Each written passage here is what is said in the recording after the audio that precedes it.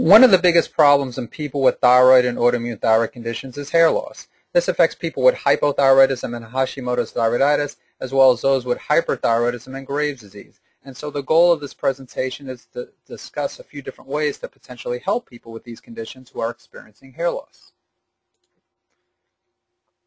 Many times balancing the thyroid hormone levels will help to stop or slow down the hair loss. While the goal of a natural treatment protocol is to restore the person's thyroid health, it does take time to accomplish this, and so it's common for someone with a hypothyroid condition to take synthetic or natural thyroid hormone, while people with hyperthyroid conditions may choose to take anti-thyroid medication, such as methimazole or PTU.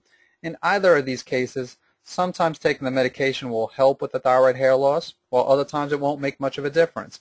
However, it's not uncommon for some people to lose a lot of hair while this is taking place. Either way, when hair loss is the result of an imbalance of the thyroid hormone levels, then the ultimate goal is to balance these hormones. This, of course, is the goal regardless of whether or not someone is experiencing hair loss. While taking medication might help with the thyroid hair loss, in an autoimmune thyroid condition such as Graves' disease or Hashimoto's thyroiditis, one needs to focus on improving the health of the immune system, since this is what is ultimately responsible for the thyroid hormone imbalance. You also want to correct any imbalances of the sex hormones. Many people with Graves' disease and Hashimoto's thyroiditis have imbalances of the hormones estrogen and progesterone. So if someone has their thyroid hormone levels balanced and they are still losing a lot of hair, then they might want to consider obtaining a hormone panel looking at the hormones estrogen and progesterone. Estrogen dominance, which is caused by either too much estrogen and or progesterone deficiency, can lead to hair loss. So if someone has too much estrogen, either from using bioidentical hormones or from frequent exposure to xenoestrogens, then a liver detoxification can help to clear the excess estrogen from the body. If a progesterone deficiency is a problem, then the goal is to correct the deficiency. Many healthcare professionals will recommend for their patients with a progesterone deficiency to take natural progesterone. This may help, but it does nothing to address the cause of the progesterone deficiency. Some causes of a progesterone deficiency include weak adrenal glands or communication problems between the hypothalamus and pituitary gland, also known as HPA axis dysregulation. Having a deficiency in gamma-linolenic acid, also known as GLA, this can also lead to hair loss. This is why supplements such as evening primrose oil can sometimes help with hair loss. Black currant seed oil and borage oil are other types of GLA. And it's also a good idea to consume some omega-3 fatty acids as well, as this is something just about everyone can benefit from. And besides getting these by eating fish, such as Alaskan wild salmon or tilapia, taking a daily fish oil supplement is recommended. And the reason for this is because due to the toxicity of fish, you want to avoid eating more than a couple of servings of fish per week. Although you can minimize your exposure to toxins by eating wild fish, along with fish that are smaller in size, it still is a good idea to minimize your consumption of fish, as all fish are toxic. Now, if you're a vegetarian, you can take flaxseed oil instead of fish oils, but just keep in mind that some people have problems converting alpha-linolenic acid into EPA and DHA. In addition to the factors I discussed so far which can cause or contribute to hair loss in people with thyroid and autoimmune thyroid conditions, there can be other factors as well.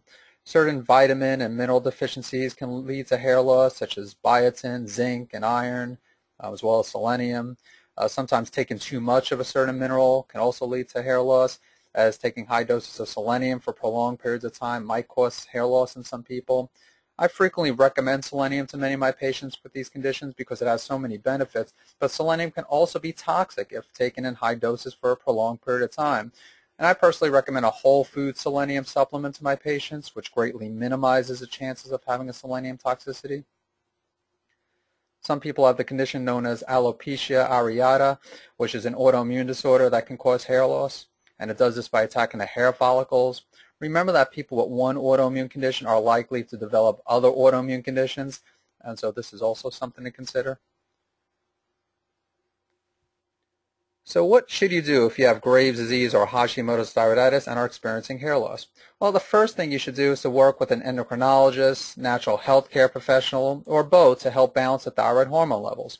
Obviously, most endocrinologists will try to accomplish this through medication, while many natural health care professionals will try to restore the thyroid health naturally.